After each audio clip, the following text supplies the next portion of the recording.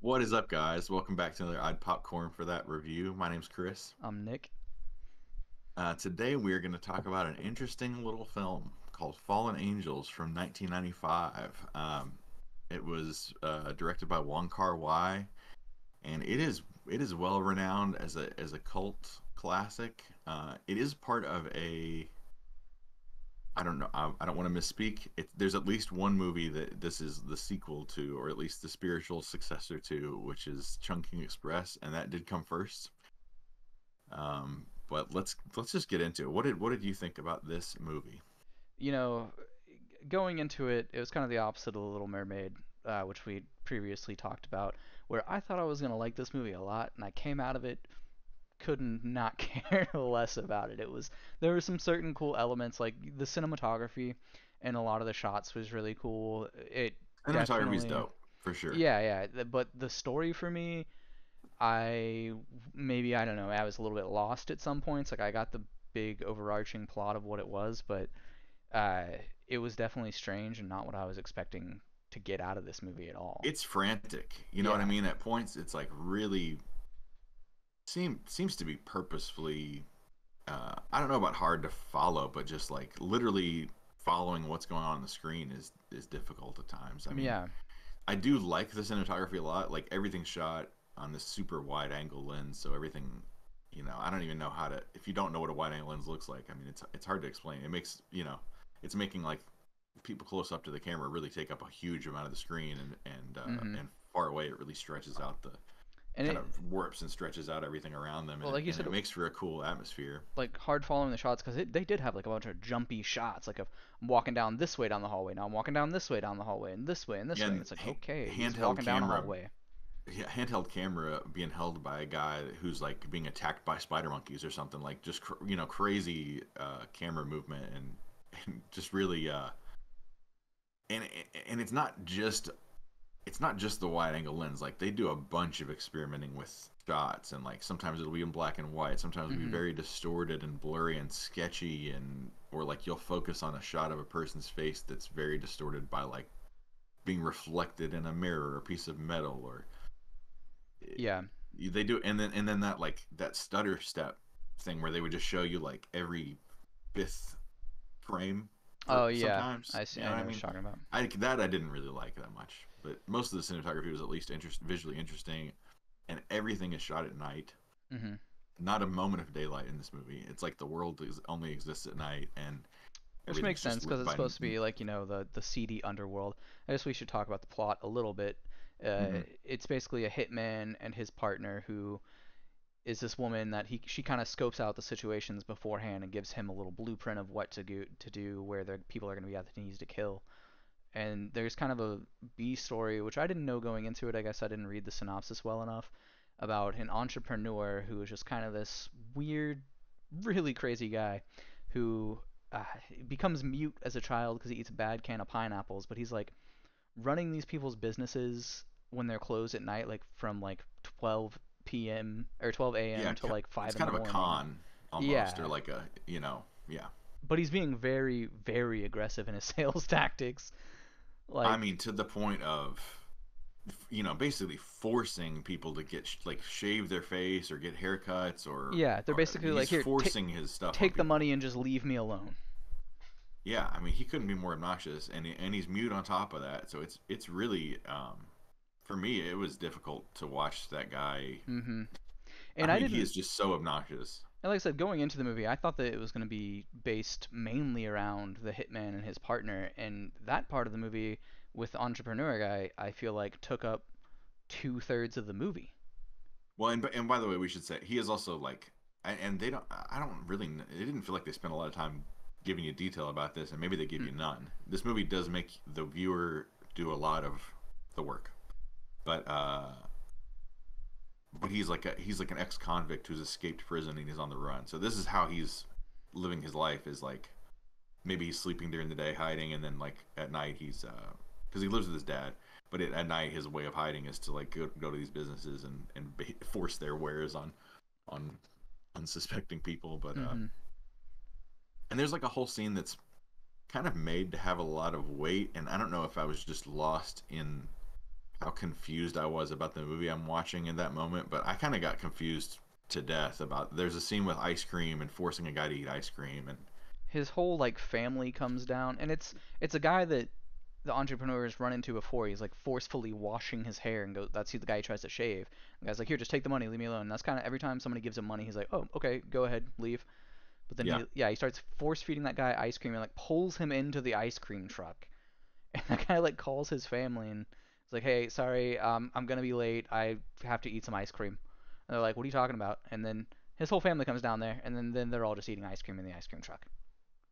But I not to get too lost in the Yeah. details of it. I mean, the you started to say like kind of the overarching plot is this um, assassin and his partner, and it does like there's two plots that there's two A and B plots that only intersect at the end. So Mhm. there is um, there are two stories going on here, but I just don't think I expected.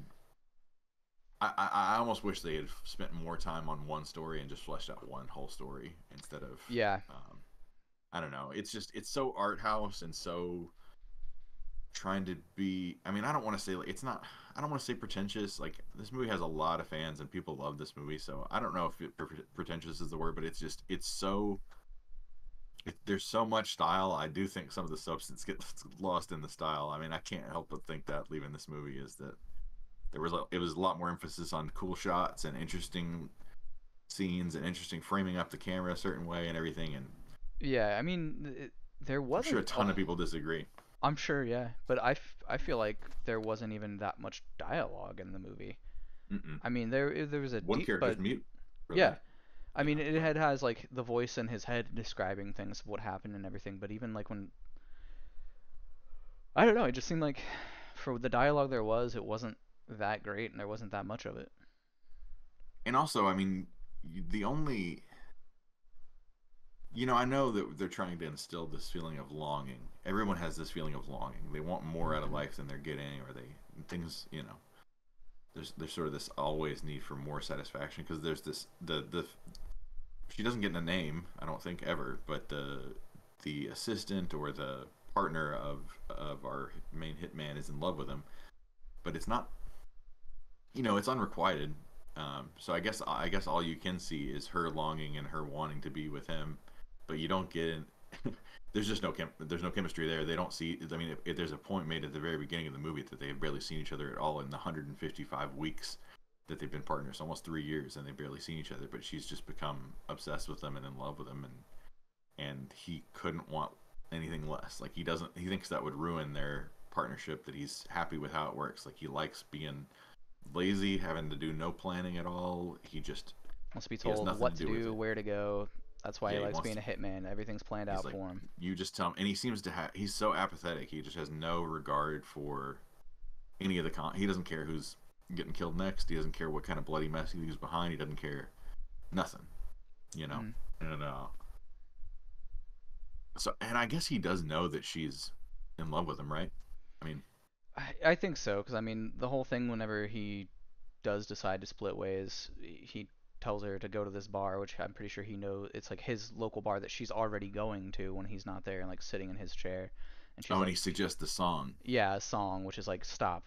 Basically, it's a song that's like, don't love him anymore Yeah, or it's like get something. over him or move Yeah. on from him or something. And then there's something about 1818 is his number. And that's the track that the The song is track. on, so she knows to play that. Okay. Yeah. So that's her, and that's what finally breaks her heart, and she realizes like it's hopeless, and she. But then when he does finally, like, call it all, because they have like I think they show like one successful kill of them that actually goes well and doesn't it just goes pretty smoothly. Hmm. But then there's another kill where things don't go well, and it's complicated to explain why, and I'm not sure I'm capable of explaining how that went down, but all that to say, he gets injured in this, and he's finally like, okay, now I am done, and he meets with her uh, and says he wants to end their partnership, and she wants to do one last kill. Am I right about this? Yeah, That sounds right, yeah. she wants to do one last kill. I don't know, but it ends up well, and there's a whole B storyline too within the relationship between the Yeah. hitman and his assistant about this other character, Blondie, Yeah, who because I is, think he has that first successful kill, not first, but the first successful kill that we see. He goes to mhm, McDonald's afterwards to get some food. very nostalgic looking. Like it looks like Yeah, a, it looks just like McDonald's looked in 1995 in Tennessee, right. And it's but it's in Hong Kong. yeah, and it's just the hitman and this other blonde lady that's in there, and then she comes and sits by him and starts chatting him up. And by the way, like the only acting I liked in the movie was the hitman and Yeah, the partner, like Blondie, Blondie's Charlie. terrible, Yeah, insufferable. just over the top. Like, Her, I mean, her voice is nails on a chalkboard. I mean, everything yeah, about her on the screen was horrible, but and yeah. So they kind of have like a little weird love relationship, but she's a prostitute. And and I at the same guess I time, didn't she seems realize. more interested in being like being in a relationship with him. He Hmm. again, he's kind of like, I just want this to be casual or whatever, and she's the prostitute in this situation, so it's kind of crazy. But she seems to be like delusionally thinking that he is an ex boyfriend of hers, or maybe he is, It's hard to say. maybe he They is. don't give you a lot to go on. They don't give you anything. Yeah, but yeah, the blondie thing. I mean, I think the maybe the only point of that, Was to I don't know, show that because he's the like really doesn't care about his partner because he could be sleeping with her if he wanted to. well, and maybe there's, maybe it serves the point of showing you that aspect of his personality that's so apathetic that, like, when he does break Blondie's heart, it's pretty much just with no care in the world, and he's just like, because she has that scene where it's like pouring rain, and she's like, "Give me your arm," and she bites him on the arm, and she's like, "You might forget my face, but you'll never forget my bite Yeah. now." And he says something about how, like, "Yo, I'll just be a stop along your life's journey, and I hope that journey lands good, but Hmm. lands in the right spot, but I'm not part of that journey, and see you later." So he So doesn't care about that at all. So he does seem to like, he has some level of care about his partner, but it's not going to be a romantic yeah, I guess so. relationship. And then when she's all heartbroken and everything at the, and we've missed, there's things in there, but I don't know how much. Well, we should probably jump back to the entrepreneur side of the story. So like after it Oh, does all right, the right, right. weird stuff with him running these businesses at nighttime, uh, he meets a girl when he's trying to scam at this one place. He's like trying to give these people these flyers, and this girl's like on the phone talking to this guy, and she's like, "Oh, you want to get married? I'll marry you." Ha ha ha ha. And then like Hmm. she's having this whole conversation with this guy over the phone, and she's like, "Oh, you're getting married to Blondie? Oh yeah, congratulations. What's her number so I can give her a call?" And Hmm. then And she she's super nice to him yeah, on the phone, and then and she then. hangs up with the guy she's talking to and turns to the entrepreneur and is like, "Give me 10 cents. I need to call her right now." And like Hmm. calls, leaves a message like, "I know you're there. I know you're not answering because it's me, you piece of shit. That's my boyfriend, blah blah blah." And like calls Yeah, again she because leans time runs into out. her. Going crazy. And I don't know. I guess Blondie is just a common name. They kind of make a point of that later because it's I not. It's think it. definitely not the Blondie where that the hitman's with. Yeah, well, because she wouldn't be getting married to. Yeah, Yeah. yeah, So yeah. I guess anybody that dyes their hair blonde. basically, that happens with the entrepreneur, and her name's Charlie, and then they start having a, I guess, kind of a like he helps her try to find Blondie, and then he thinks they're having a It's romantic one sided. relationship. It's definitely one-sided. He's Yeah. fallen in love with her, and when the moment he realizes he's in love with her, they spend forever in the scene in like a diner Yes. with her just barely moving at all, in the same, the same just lackadaisical The shot had to go expression on on for her at least face. like 30, 45 seconds. And it's all black and white and dreamy and whatever, and it's supposed to just show how obsessed with her he is now, and how not into it she is. But you don't have to do it. I mean, they just linger on that for so long, and Mm-hmm. there's nothing really happening here. So, and Yeah. she's not I don't find her likable either. The phone Oh call no. is extremely grating and Well, she irritating she and was like Blondie, where she was just like completely over the top and annoying. screeching everything. Mm-hmm. And then they have that little. They I guess they go to a soccer match and they're supposed to go to another one and she doesn't show up, and that's when he realizes, oh, my heart's been broken Hmm. by this girl, and then he kind of cleans up his act a little bit and quits opening these businesses and gets his own little job. And he have a run in with the hitman. Yeah, so he gets a job at like Not, I guess, just like a little. I mean, I know it's Chinese, but the only word I can think of is yakitori type place where they're just like Hmm. grilling the meat right there for you and getting beer and stuff, and they don't really have a conversation. The hitman is like having a conversation with the owner about like, hey, how much does it cost to open up one of these? Yeah, what Because would it be like to start a business like this kind of thing? yeah, basically, him thinking about opening up his own business instead of being a hitman, and that's really I And don't so know they why that interact scene there, was and even then in there, but I mean that interaction had I mean, I nothing to guess it's do to with the show plot. us that he's like getting his like the mute dude is like sort of straightening up his life or whatever. But it doesn't last long because once it's Hmm. like not long. So at some point his father dies, and I lost where that really happens in the movie or how that's even information is really even given to us. But there's a there's a point where like I think the business owner at the restaurant gives him a video camera, right? Yeah, I don't Or even know if somebody he gives. gives it to him or if he stole it from him because I think he Yeah, goes I a mean little wild he wouldn't again. be beyond stealing it from Yeah, him, but he gets the video camera and he's just obsessively filming everything, and it's again it's super aggressive in people's faces. People are screaming at him to get away from him, and he's just all up in everybody's business, filming everything, covertly filming people. Whether I mean, but he's filmed a lot. He's filmed his dad a lot, and they have this weird relationship. But whatever. But he's filmed him a lot, and so after he's dead, he's just obsessed with like watching on repeat these videos of his father, and you get the idea that things aren't going well for him. And then when we see the Charlie character again, she's like at some business that he's pretending to be the owner of or something, yeah, he goes back to and doing that.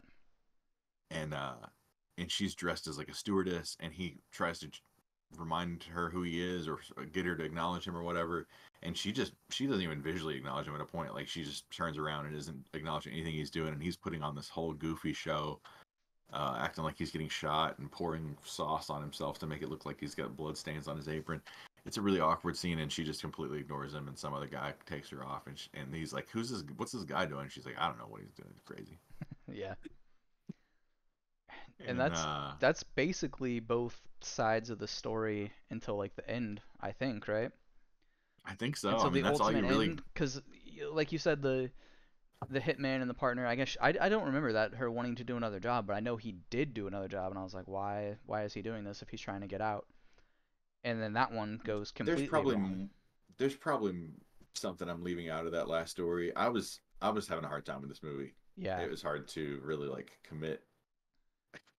I'm just thinking about so many aspects of it as I'm watching it. Like it probably deserves a rewatch down the road, but I can't go right into watching that movie again no, because I just didn't have a good time with it, and I don't feel compelled to give it another shot right now. no. In the future, I'm sure, but anyway, but yeah. So you want to go into what happens at the end?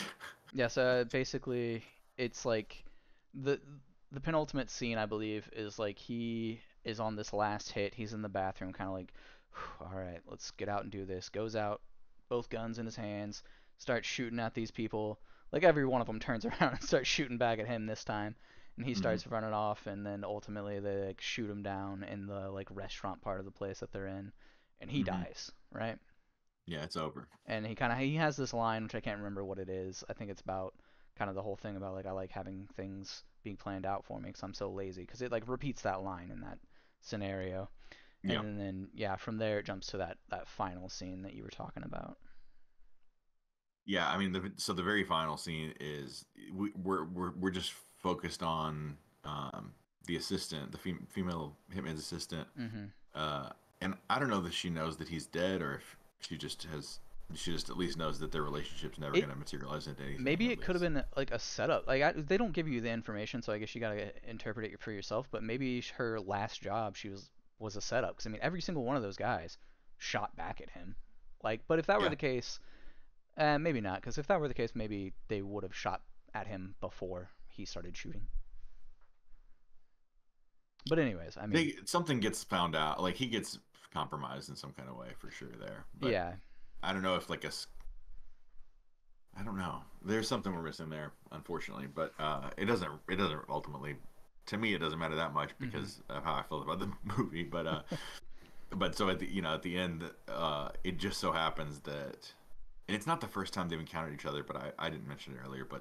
But it just so happens that um the mute character Ho Chi Mo and the hitman's assistant are in the same cafe, and it just focuses on her face for a long time, looking extremely sad and eating these noodles with like a cigarette that's like all ash, like 3 inches of ash hanging off of it, and eating noodles and smoking cigarettes like at the same time. She's just eating noodles with cigarette ashes in her. I mean, it's crazy. Well, that's something But we she just didn't mention is like there's probably not a moment in this movie where somebody doesn't have a cigarette in their hand. oh, people are there's nothing that people won't do with this. They're eating with cigarettes and drinking with cigarettes, and they're sleeping with each other with cigarettes, and there's no moment. And half the time they don't even look. They look like they It's have just been burned, but they're not even lit anymore. yeah, it's like a 3 inches of ash on every. Nobody ashes their cigarettes in Hong Kong at this time period.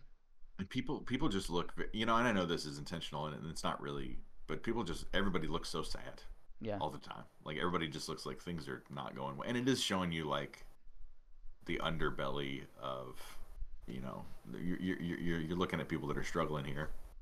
But even the people, I'm sure that like, financially speaking, the hitman and and his assistant aren't struggling financially. They're just struggling with what they do for a or whatever they. But she's in that cafe, and I didn't realize this until looking at the movie later. Uh, but Ho Chi Mo is in the same cafe, and he absolutely gets beaten down by like I guess like a gang. hmm It's a bunch of people. They're breaking bottles. I mean, they really hurt him. And in that moment, I think they just sort of like it's supposed to be like in that moment they both realized how similar their situations are. They've been like rejected by the people they love. but they don't know each other at all. Is the weird Didn't thing they too. run into each other before Well, at least if they did, once? I don't remember them having a conversation, but maybe Somehow they find this like they just have similarity this with each other's bond. situation. They're both in this at their rock bottom, and he offers her a ride home on his motorcycle. And there's been a bunch of times throughout the movie that they've gone through this same tunnel Yeah, and on his motorcycle, and they always like kind of stylize it where it's sped up really fast. But they go through this tunnel together, and that's like the iconic shot from the poster of her with her head on his shoulder and yeah. smoking the cigarette on the motorcycle, but no helmets, But like there's no it's not really played like they're gonna go off into the sunset and have a happy relationship together or No. anything like that. It's like he's not in love with her. She's not in love with him. She just is realizing in that moment she just wanted the warmth of another person near her, and he's doing the trick in this moment. And so for right now he's enough. And it almost sounds like a little poetic in a way, but I didn't leave the movie feeling much except like irritated with how that just went. Yeah, I mean, I should have felt something at the end of that. yeah, I was just kind of relieved it was over. I wasn't having a good time watching it. Like I said, the best part of the movie was the cinematography, but other than that, like I thought the story was really muddled and I couldn't follow it very well and I didn't understand So many how these grating, irritating characters. yeah, that and I didn't understand how these two stories went together at all. Like why did these people's lives intersect or how for and in the brief moments that they did meet, why would they become ultimately this bigger thing, which I and guess it wasn't. the characters that you liked the most, and I guess I agree, but the character hmm we liked the most were not. It wasn't like we loved those characters. It's just like in a sea of, not a sea of, but like in a cast, small cast, but in a hmm cast of all these characters that are so irritating, they just weren't irritating particularly. But it's like I don't know. It's disappointing, and so yeah, like I said, it was like the opposite of Little Mermaid. We both went into this thinking like, hey, this is gonna be a great movie, and we both left like, what? Why? It wasn't I very. guess that's what In this is what when you go into something like this where we're gonna watch a bunch of movies we are going into knowing not a lot, and a yeah, lot of these are like well-renowned movies. that's There's the gonna thing. be It's a times where well-renowned movie. there's gonna be times where they for us they're not, Yeah. you know, and it's unfortunate, but I don't want to be the guy that just decides to like something because you're supposed And to. So I'm really kind of surprised that you didn't like this movie because so far we've agreed on most of the movies we've seen, hmm and I definitely expected you to like this movie, and I was gonna come in and be like, yeah, this movie was dog shit. not for me. Yeah. Yeah. Yeah, that's what it is. You know, anytime we watch a movie, and everybody says this, but like anytime we watch a movie and we don't like it, it's not we can't tell you what's bad or not. Yeah, you You know, might like it. this is just how we feel about it. So many people disagree with us. You know, I bet you don't run into many people that agree with what we're saying here. Hmm. So you should probably watch it. You know, it's famous. It's a famous movie for a reason, and you should probably watch it. But it's not me recommending the Yeah. movie because I liked it so much. Hmm. So I don't even know how to rate this movie. Man, I'd probably give it like a 3.5. 3.5 kernels out of 10. I'm trying to decide how many more points to give it for the originality and like the visual aspect and the cinematography and all that being so cool, but how much can that really pull a movie up that I didn't That is what like? I If give. that's, That was my score. That was because I did not like the story. It I it would was give just it the a, cinematography that I liked about the movie, and that was about it. yeah, I'd give it like a 3.5 out of 10. Unfortunately, Spot on. well, they won't all be like that, you know. Yeah. All Well, right, well that I think that's it for us.